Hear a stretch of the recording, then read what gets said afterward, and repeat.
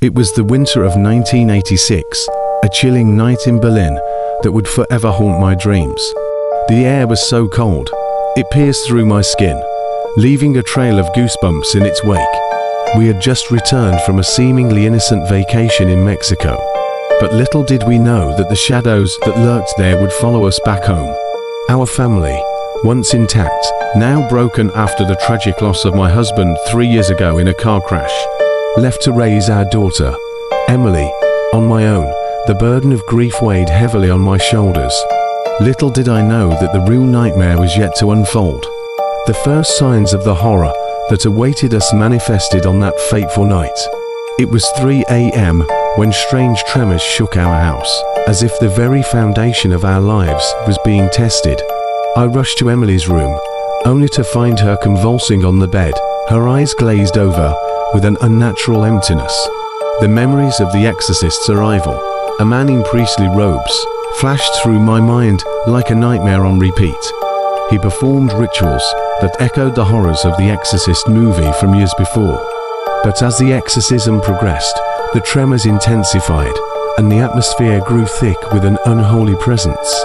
Just as the exorcist neared the end of his ritual, a deafening silence engulfed the room.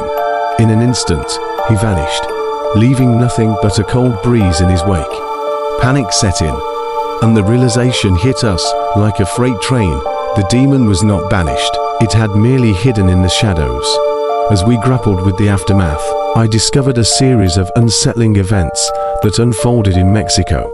Emily had stumbled upon an ancient relic during our vacation, a cursed artifact that had become a conduit for the demonic forces that now possessed her.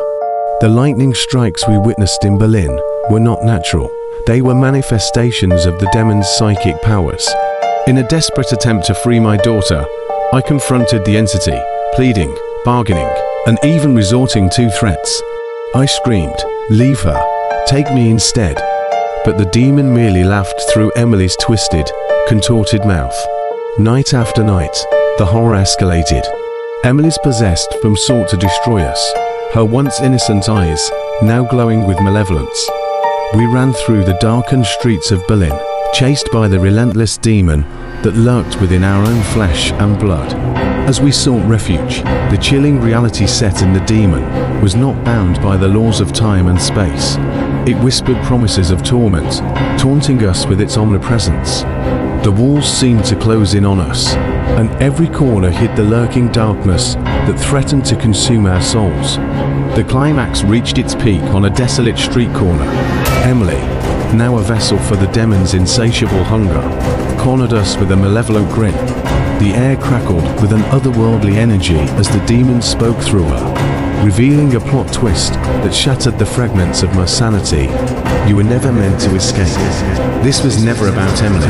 It was about you. It hissed with a voice that seemed to echo from the depths of hell. As the demon lunged towards us, the world around me blurred into chaos. The last thing I remember is the sound of demonic laughter and the sensation of being swallowed by an abyss. Now, I find myself in an eerie void, the shadows dancing around me like mocking specters. The nightmare persists, and the chilling laughter echoes in the emptiness. Is this the afterlife, or is it another layer of the demonic realm? As I navigate around the surreal void, searching for answers and a way to escape the clutches of the malevolent force that continues to haunt my existence.